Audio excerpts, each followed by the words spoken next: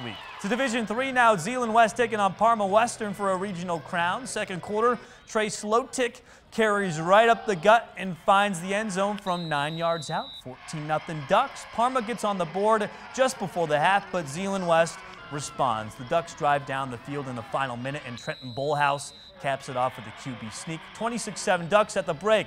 Third quarter on a 4th and 3. Bullhouse connects with Slotik on a short pass, and he does the rest, racing to the end zone to make it 34-7. Zeeland West rolls to the regional title 42-7. They'll battle FHC next week.